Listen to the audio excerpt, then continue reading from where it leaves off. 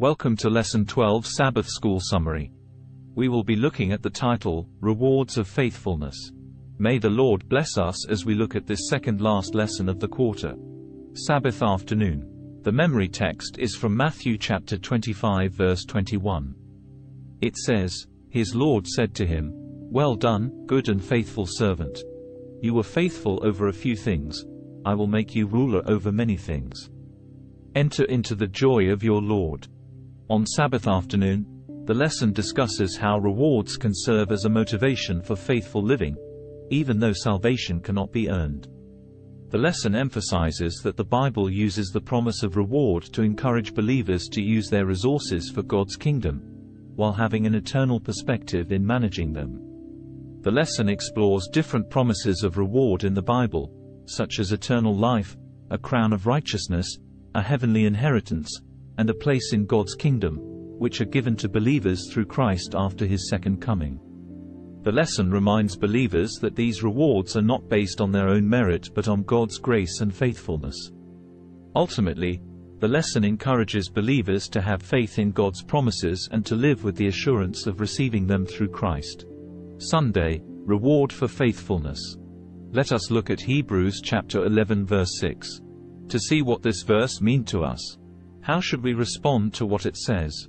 See also Revelations 22:12, Isaiah chapter 40 verse 10, and Isaiah chapter 62 verse 11. What do all these texts teach us? The rewards that God gives to his faithful children are unique and beyond our finite understanding. The Bible tells us that great is our reward in heaven, but our human language is inadequate to describe it. The reward for faithfulness is not the same as salvation by works, as no one has works good enough to merit salvation before God. The point of the cross is that we are saved by grace, not by our own works. Rewards are the outworking of what God has done for us and in us. As believers, we are called to lay aside every weight and sin and run the race of faith with endurance, looking unto Jesus, the author and finisher of our faith. Monday lesson discusses the topic, Everlasting Life. This title is driven from Romans chapter 6 verse 23 and John chapter 3 verse 16. May we read them so that we see what options are presented to us. On Monday, the lesson emphasizes that as human beings, we are destined for eternity, either eternal life or eternal death. The lesson highlights the importance of choosing eternal life and trusting in God's promises, which he has the unique ability to fulfill. The lesson directs readers to John chapter 14 verses 1 to 3, where Jesus promises to come again and receive us unto himself so that we can be with him in heaven. The lesson emphasizes that Christ's death on the cross at his first coming is our greatest assurance of his second coming, which is promised in Scripture. The lesson encourages believers to have faith in God's promises and to look forward to the fulfillment of these promises in eternity. Tuesday, talking about the New Jerusalem, read Revelation chapter 21 and see what are some of the things that we are promised. Tuesday's lesson discusses the biblical description of the New Jerusalem, which is the home of God's faithful children in heaven during the millennium and on the new earth for eternity. The lesson emphasizes that the New Jerusalem is God's masterpiece and that it is built for those who love him and keep his commandments. The lesson also highlights the hope that is found in the promise of living in the New Jerusalem, including the privilege of dwelling with Jesus without the veil of sin distorting what we see. Additionally, the lesson mentions the promise that God will wipe away every tear from their eyes, and there will be no more death, sorrow, crying, or pain, for the former things will have passed away. The lesson concludes by emphasizing the closeness that the redeemed will have with God in the New Jerusalem, which is not experienced fully in this fallen world. Wednesday discusses the settling of accounts.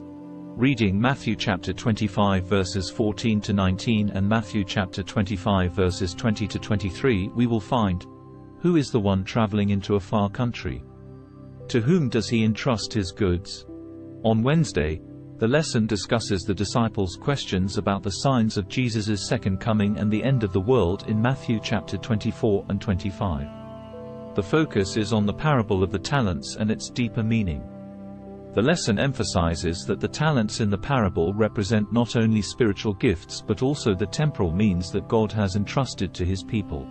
The faithful use of these resources for His cause is crucial in preparing for Christ's return. The lesson also highlights that it is essential to focus on what God has entrusted to us rather than comparing our responsibilities with others.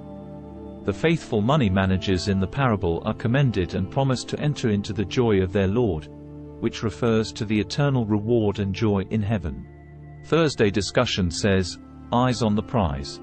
The Bible in Romans chapter 8 verses 16 to 18 provides an interesting answer to the question, how was the knowledge that he was a child of God a factor in his faithfulness?